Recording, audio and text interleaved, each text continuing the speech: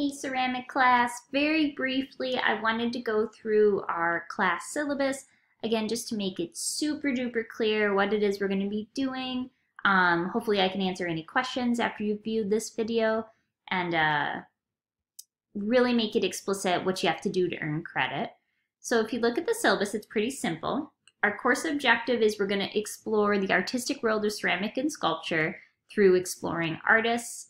We will learn to engage in the process a ceramic artist goes through with generating ideas, visioning, and then actually sculpting the work. So planning the work and then building it.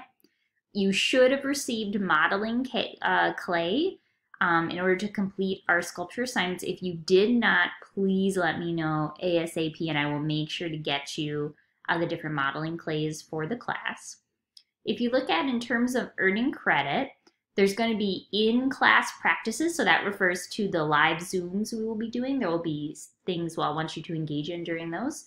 And we're also going to have class projects, and just like usual, it's scored on a rubric. You want to average or pass. You can redo any project that doesn't pass before the end of the quarter.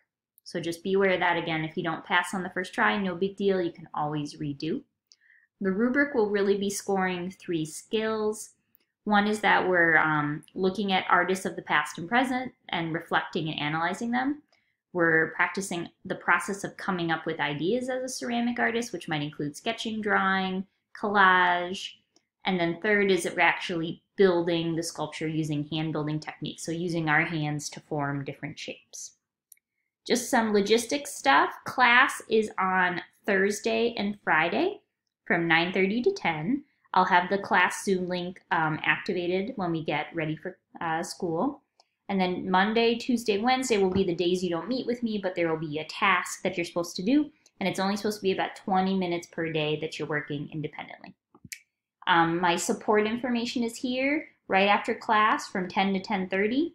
You can hang out and have office hours with me in case you need any help, you don't understand anything. You can also make appointments with me between 2:30 and 3:30. Wednesday, Thursday, Friday. I'll have an appointment link there where you can plop it on my calendar.